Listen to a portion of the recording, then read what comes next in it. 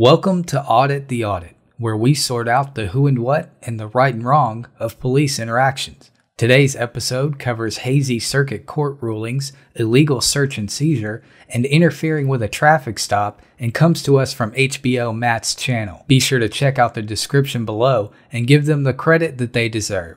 Let's dive right in and audit the audit. On January 16th, 2019, truck driver Matthew Rankin was filming a traffic stop from the corner of a gas station when he was contacted by Officer Wayne Casey of the Pevely Police Department in Pevely, Missouri. The Pevely Police Department is a well-respected, highly disciplined staple of its community, and this interaction is a reflection of the department's professionalism and unceasing integrity. You got an ID with you? Sorry, don't.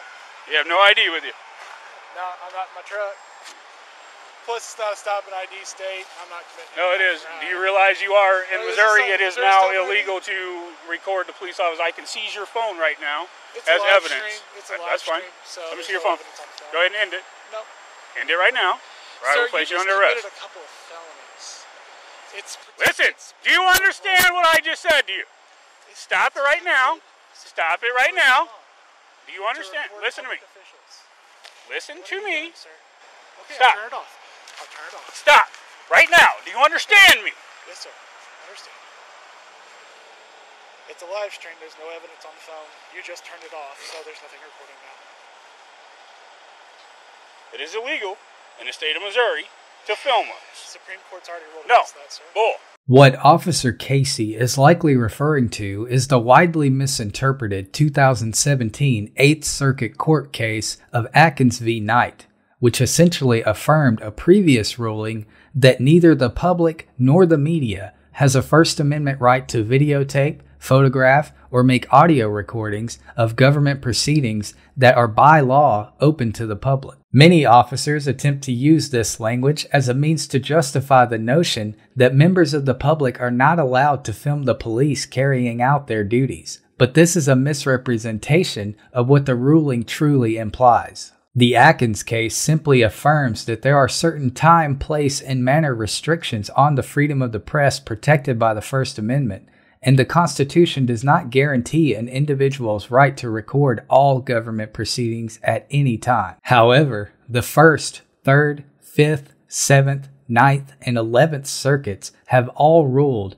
that the right to record police officers performing their official duties in a public place is clearly established, which will negate a claim of qualified immunity by police. Mr. Rankin is well within his rights to film any traffic stop, and the seizure of Mr. Rankin's phone by Officer Casey is illegal because no crime has been committed. I'm going to seize your phone Sir, as evidence. I suggest you don't do that. Oh, I don't care what you suggest. You're Being recorded right here. Okay. Let me see your ID. You've lost your qualified immunity. Let me see What your kind of ID. immunity? Do you understand what I just asked you? Let me see your ID. You're Sir, interfering with my traffic stop. Let me see your ID. I'm on the other side of the street. It doesn't sir. matter. You're taking my attention away from my traffic stop because now I have to watch over here to see what you're doing to make sure you're not going to harm me. Therefore, you're interfering with my stop because I am now taking my attention away from my traffic stop. Do you understand what I just said? The act of recording alone is not a legal basis for interference, and as stated before, many circuit courts have affirmed that ruling. The court's primary rationale for allowing the recording of police officers is that the First Amendment includes the right to freely discuss our government, the right of freedom of the press, and public access to information. The courts have found that freedom of the press applies to citizen journalists, documentarians, and individuals just as it does to formal members of the press. Uniformed officers may legitimately order citizens to cease recording if the recording is interfering with or obstructing their law enforcement duties, but the circumstances surrounding those orders must present a legitimate danger to the officer or others. An officer cannot order anyone to stop recording simply because he chooses to divert his attention to that person. Give me your ID. But I'm telling you. Listen, I don't want your explanation. I don't want your explanation.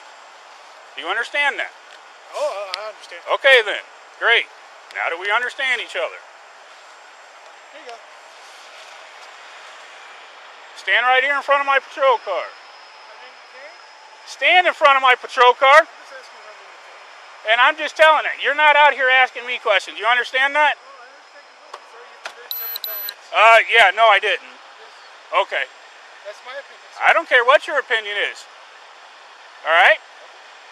Do you know what a felony is in the state of Missouri from being from Texas? I don't think so, okay? You don't have a What did you say? You've committed federal felony. No, there is no... Civil rights violation. Right.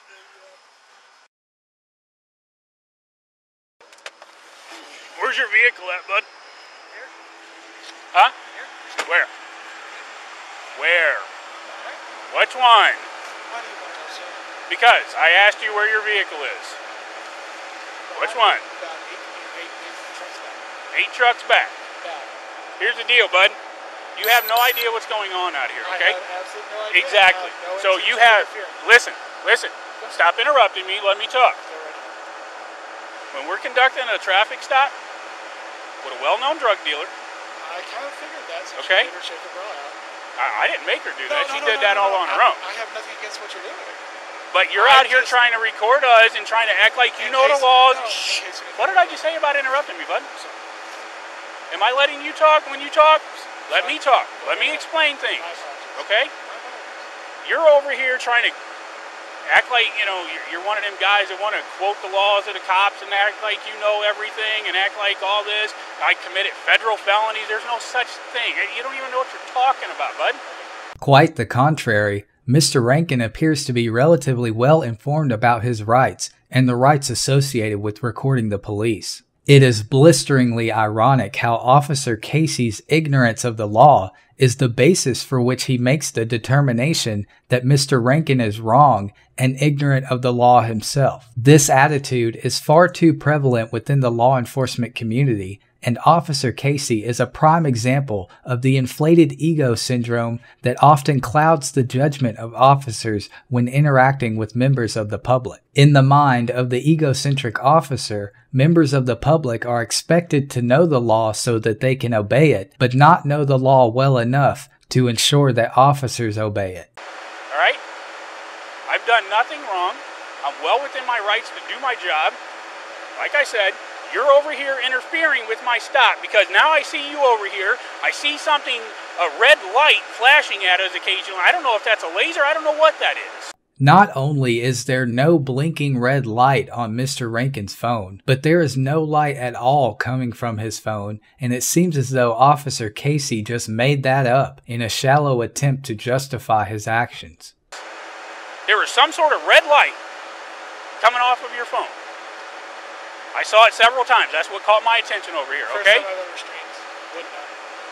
That's what caught my attention over here. So, therefore, you are now interfering with my stop because now I have to take my attention off of this stop to watch you and see what you're doing. To make sure that you're not sitting over here with a weapon that's going to hurt me or my partner or the people that we have stopped over here. I don't know you. I don't know what you're doing over here. Does that make sense to you? Oh, what you're saying makes sense. I don't agree. It doesn't matter if you agree or not. Okay? That's what you're doing. Now, I can seize this phone if I want to, get a search warrant, and search it for any evidence pertaining to my traffic stop if you would like me to do so. No, I wouldn't. Then I would suggest... You wouldn't find any because I strained it. It doesn't matter. It's still on your phone somewhere, somehow. No, that's not how it works. I understand. It is how it works, bud. Okay? I would suggest you get back in your vehicle, let us do our job. We have more than enough officers over here. What's that? I had no intention of interfering. But that's what you were doing. In your opinion? No, it's not my opinion. That is, by statute, what you were doing. You took my attention off of my traffic stop. I now had to take my attention and turn it towards you, which is interfering with what I'm doing over there. I would suggest you get, I don't care what you agree with or disagree with, I would suggest you get in your vehicle, bud. Have a good night. We have more than enough officers over here that know what we're doing. And I wasn't trying to interfere. But, I wasn't on but her you side. were. I wasn't on but their you side, were. just watching. But you were. That's what you're failing to understand here, bud. And my reasonable opinion, I I'll let you know, is that what you just did was illegal. What? I'm not going to do anything against you. What was illegal? Unlawful detention, unlawful seizure, violation of First Amendment rights. First Amendment rights? Yes, sir. How did I? Freedom of the press. No. You seized my phone. Yeah. You illegally detained me. No, I didn't illegally detain you. You have no RAS of a crime. No what? The Supreme Court's already ruled that obstruction, interference. It's a crime here in the city of Peebly. I'd have to be close to you. No, you don't. No. For it to actually. Nope. The exact distance that should be maintained from a traffic stop while recording has not been clearly established by higher courts. But according to the Officer Safety Guide on the public recording of police activities issued by the International Association of Chiefs of Police, recording parties must maintain a reasonable distance from the officers engaged in enforcement or related police duties and may not physically position themselves in a manner that obstructs officers from performing their duties. Although higher courts have not established a definitive distance, many courts have ruled in favor of recording police from as little as 15 feet away, but each instance is highly circumstantial, and the required distance varies on a case-by-case basis. Mr. Rankin was approximately 200 feet away from the traffic stop being conducted by Officer Casey. Nope. Yeah, nope. It is. No. And even you realize the distance a rifle could shoot?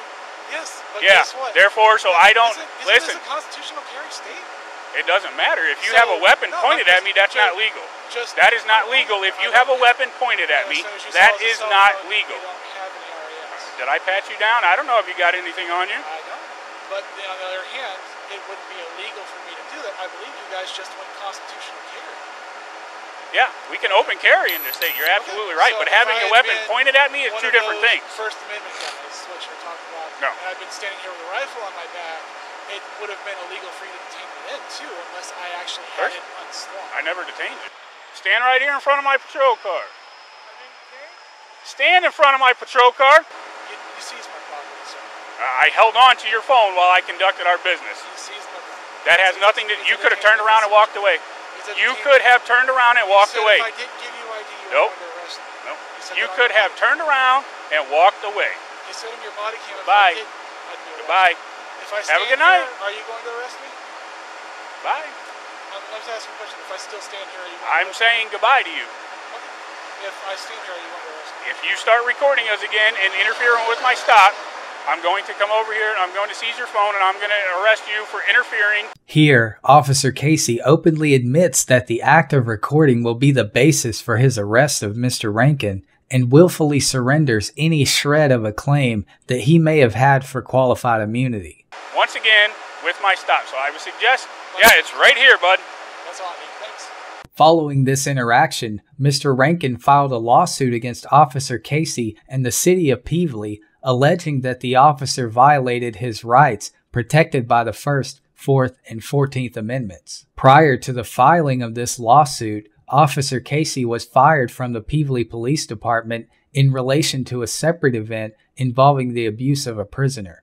This lawsuit is still ongoing and no rulings have been made. Overall, Mr. Rankin gets an A for being well informed about his rights and maintaining a collected composure during his interaction with Officer Casey. Although Mr. Rankin did surrender his ID in the face of the officer's intimidation, he calmly asserted his rights and tried his best to educate the officer. Mr. Rankin has a good case on his hands, and it is likely that he will receive a generous settlement for his troubles.